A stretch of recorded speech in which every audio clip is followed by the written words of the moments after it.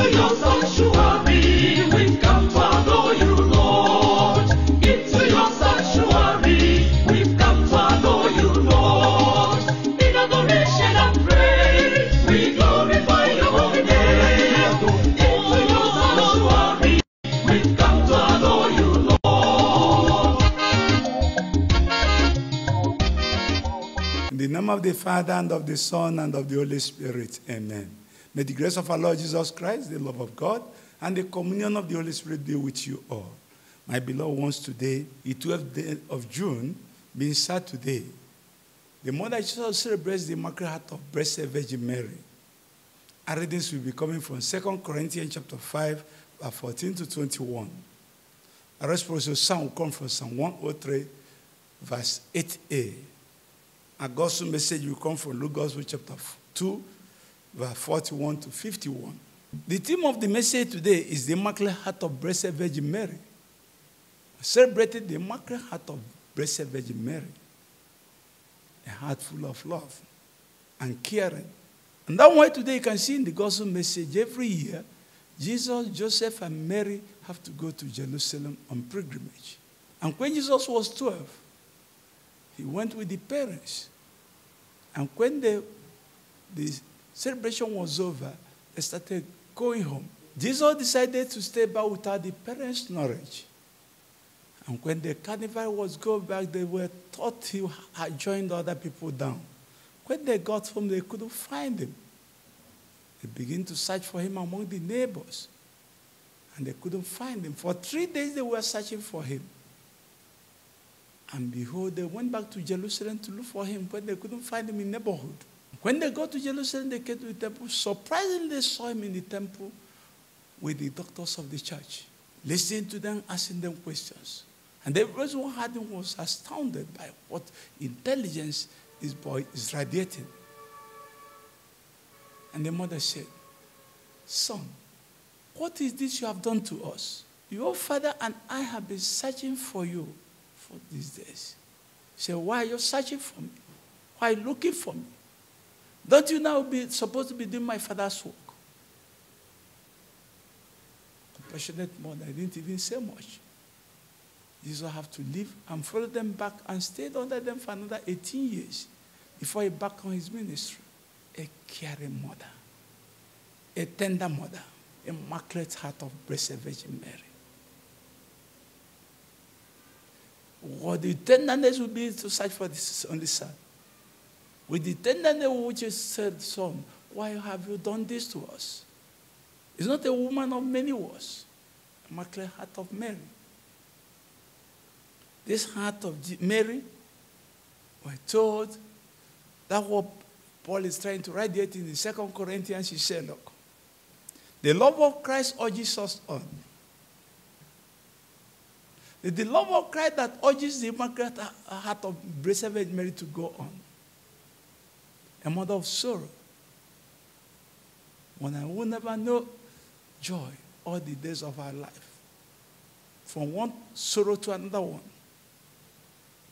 And Paul said, "Is this love that urges us on? Because we're convinced that one man has died for all. All would have died. He died for all, that all who live now will no more live for themselves, but for him who died for your sake and was raised up." So Christ died for all of us, that we're supposed to be living now for him alone. Because he died for our sake and was raised up. So you know the type of union was supposed to be between us and Christ. He paid the price in our heads with his death to give us life.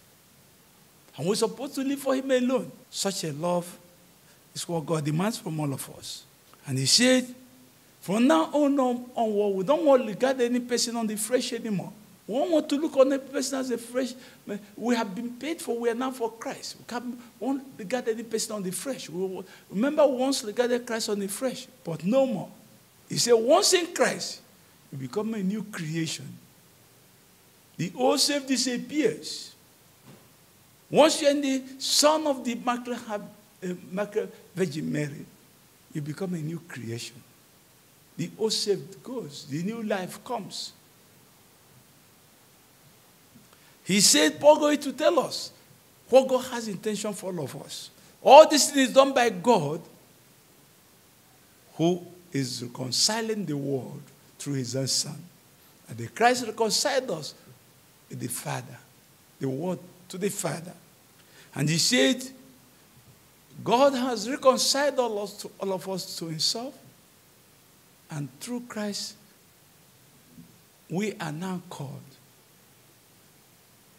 to be ambassadors of Christ in reconciling people to God. Not only we are now ambassadors of Christ trying to reconcile people to God. We're not begging people, please, be reconciled with God. Our ministry trusted to all our hands now. Calling people to repentance, to be reconciled with God. Have life, have abundance and blessings. We're ambassadors of this ministry. God is making an appeal to us. And we're begging people to come back and reconcile with God. For our sake, he was a person who did sin become a sinner, so that we might become righteous. Righteousness of God. He made his own a sinful birth to bring us righteousness. Paul is making us to understand. And this God is so compassionate that he's doing this through his own Son. He died for all of us. He's reconciling the world through him. And he's urging us to be reconciled with God. And now why the church set apart, after celebrating the Sacred Heart of Jesus, we celebrate the Immaculate Heart of Mary. And now why the psalmist who understood this so well today, they say, the Lord is compassionate and gracious. Lord is compassionate and gracious. That's why he set aside this woman to be the mother of his only Son. And he has to be holy to be a holy mother of God. God who decided to set her apart for this purpose. That will be the mother of his own Son. Set her apart and kept her immaculate to be able to born an immaculate Son. And that's the song we are celebrating today. We celebrate the mother who urges us all to love. May God help us today.